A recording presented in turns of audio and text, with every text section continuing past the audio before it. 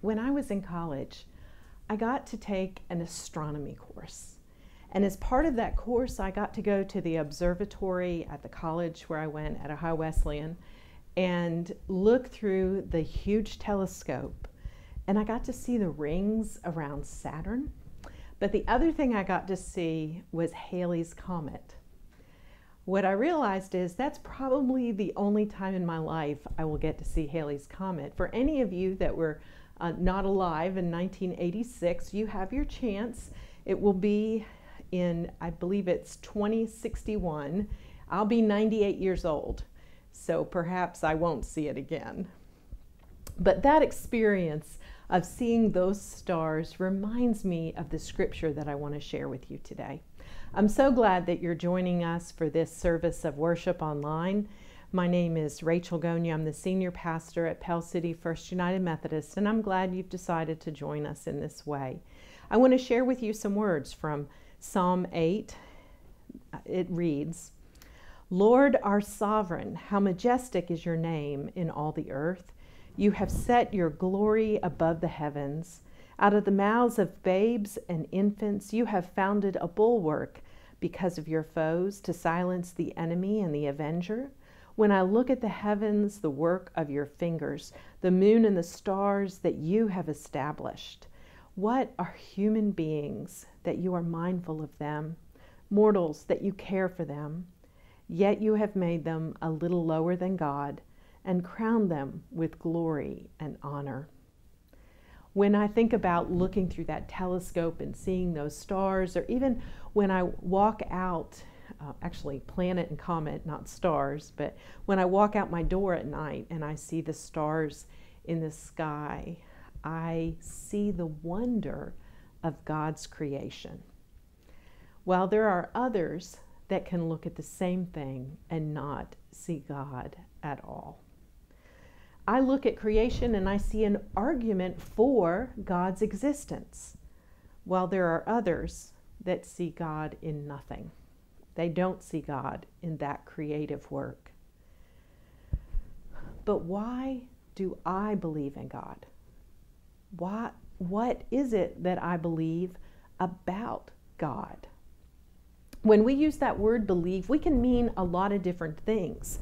I mean, we could say, I believed the Eagles were going to beat the Chiefs in the Super Bowl, but that was something perhaps I just hoped for and didn't really believe in. Or there are things that we can believe in so intensely that we're willing to give our lives for it. When we hear the words that were set down by the founding fathers, when they said, "We hold these truths to be self-evident," they were stating what they believed, and they were willing to stake their lives on that. As Christians, we hold beliefs that shape us as individuals and that shape our community of faith. When we put those beliefs into a statement, we call it a creed. The United Methodist Church is not what we call a creedal church. A creedal church means you have to agree to all of the beliefs set out in a creed in order to join that church. Our church is one where we profess our faith, but there's not a set creed that we say you have to believe. And yet, there are many creeds in our hymnal, in our book of worship, that we do share in saying. One of the oldest and most important is the Apostles' Creed. It's a historic statement of faith that contains essential beliefs that we hold with all Christians, with all of those who profess a Trinitarian God and Jesus as Lord. So during this season of Lent, we are going to look more closely at what those beliefs are by looking at the Apostles' Creed. And while we do that, we're going to think about why it is important that we believe these things. How do they shape how we live our lives? For those of you that are watching this and are not participating in in-person worship, I especially want to say, I invite you to follow along with these messages during Lent, but perhaps even find the book by Adam Hamilton called Creed and join in reading that to give you a little bit more background as we go along. If you're interested in joining a study of that book, you can join us if you want to come in person on Wednesday nights, but we'll also be offering a class on Zoom on Sunday night. So if you're interested in that, just put a comment in the comment section or contact the church office and we'll get you the link so you can join us for that study. I think that studying the Apostles' Creed and examining our beliefs during Lent is something that we can do to draw us closer to God. And that is exactly where the Creed starts. I believe in God, the Father Almighty, the Creator of heaven and earth. When I began talking today, I started talking about stars and planets and all of creation, and how when I look at all of the pictures of space with all of the universe, I am convinced of the existence of God. For many Christians, that is the case, that we see this wonderful creation and we know that God has created all that is. And yet at the same time, they sense that there might be this conflict between science and religion. Often that's because they are trying to read the Bible like a science textbook, which it is not. The Bible contains everything necessary for our faith and salvation, everything that we need to know about who our Creator is and who we are to be in relationship to our Creator God. But the Bible doesn't necessarily tell us every detail about how God created the world. Many Christians, though, want to read the Bible as a science book, and so they're unwilling to accept scientific theory and things like the theory of evolution, because they see that somehow that might come in conflict about what they believe about God as their creator. Well, there are others who, because of scientific theory, are unwilling to accept that there might be a God who created this world. They believe more in natural selection, that things just sort of evolved in some random way to create this amazing world in which we live.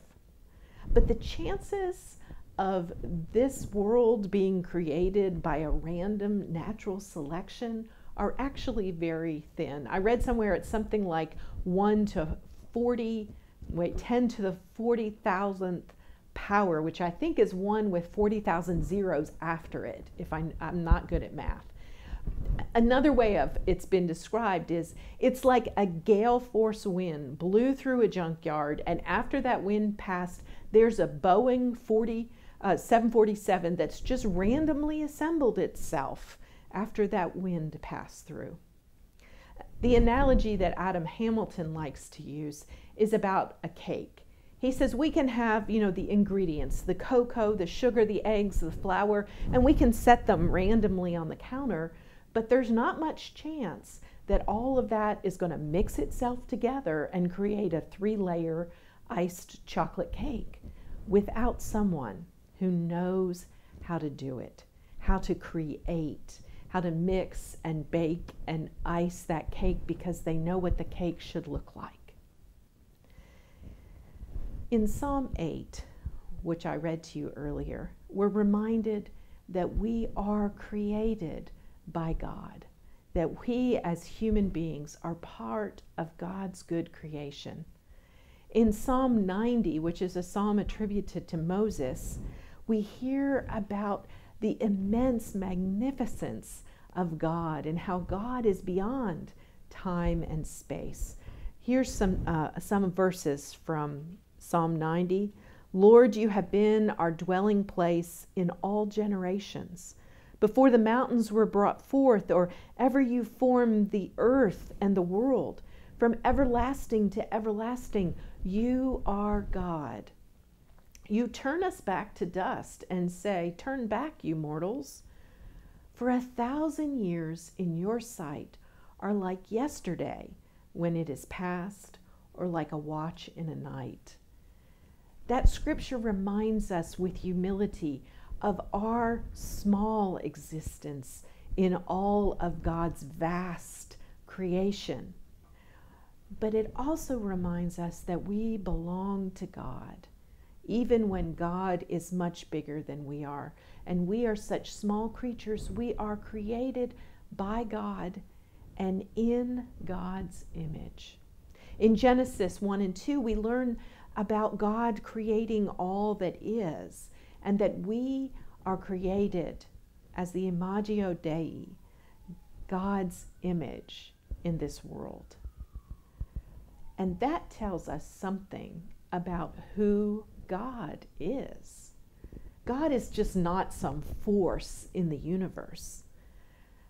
God is a being, an entity, someone who has personal qualities, just like we do, someone who has intelligence, emotion, reason, logic, and will.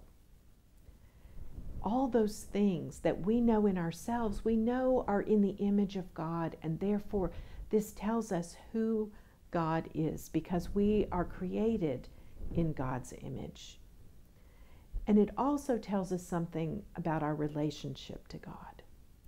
We know from Jesus that God is our Father. Just as Jesus called God Father, God is our Father, the one who we are in relationship to, as the one who cares for us, as a father cares for his children. And when we say that we believe in God the Father Almighty, creator of the universe, it's not just about seeing God in the stars and in the creation around us, or understanding ourselves being made in God's image. It is also about this relationship that we understand ourselves in with God. It is about how we experience God in prayer, in reflection, in times of worship, in times when we're reading our Bibles, when we know the Spirit as close as our own breath.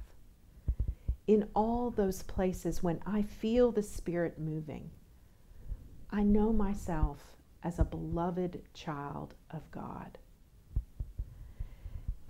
And because of that, I know that I am called to live my life differently because of who God is and who God has created me and each one of us who is a beloved child, who God has created us to be.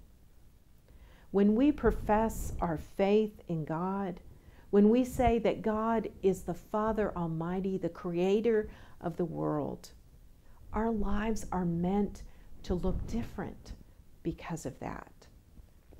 They should look different because of what we profess as our beliefs. As we continue through this season of Lent and look more deeply at the Apostles' Creed, we will continue to return to that idea of why what we believe matters and who we become because of what we believe. But today I'd like to invite you to join me in saying the Apostles' Creed together. I believe in God the Father Almighty, maker of heaven and earth, and in Jesus Christ, his only Son, our Lord, who was conceived by the Holy Spirit, born of the Virgin Mary, suffered under Pontius Pilate, was crucified, dead, and buried. The third day he arose from the dead. He ascended into heaven and sitteth at the right hand of God the Father Almighty. From thence he shall come to judge the quick and the dead. I believe in the Holy Spirit, the Holy Catholic Church, the communion of saints, the forgiveness of sins, the resurrection of the body, and the life everlasting. Amen. Will you pray with me? Creator God, we are stunned by the breadth and depth of your creation. We acknowledge both our responsibility for caring for it and our insignificance in the face of its magnificence. We give thanks, too, that in the vastness of the cosmos, that you know each one of us and love each of us as a father loves his child, as a mother nourishes and cherishes her infant. Lord, stir us to respond to your great creation with awe and gratitude and care. Grant us wisdom as we seek to find our place in your world. In Jesus' name, amen. Go in peace to love and serve in all you do.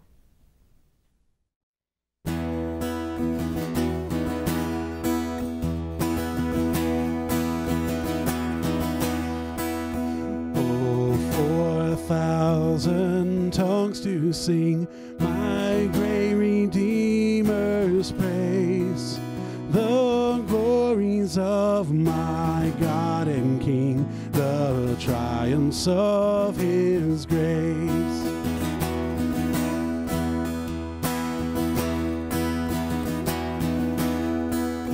If eloquence I could display and every language sing, 1,000 words could never say the praise I have for thee. Hallelujah, hallelujah, hallelujah. All praise to our God.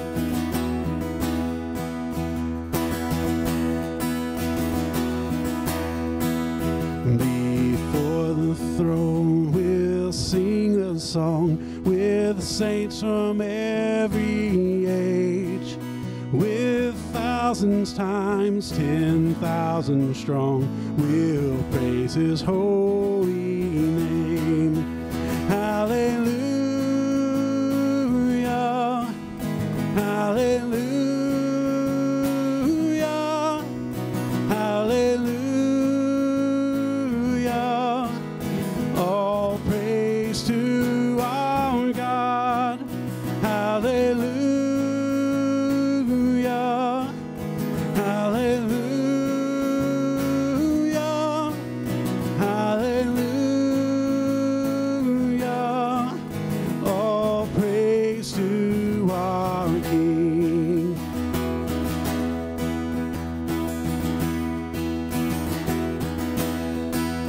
A 1,000 years will be as one when face to face I see the splendid beauty of the Son, the one who died for me.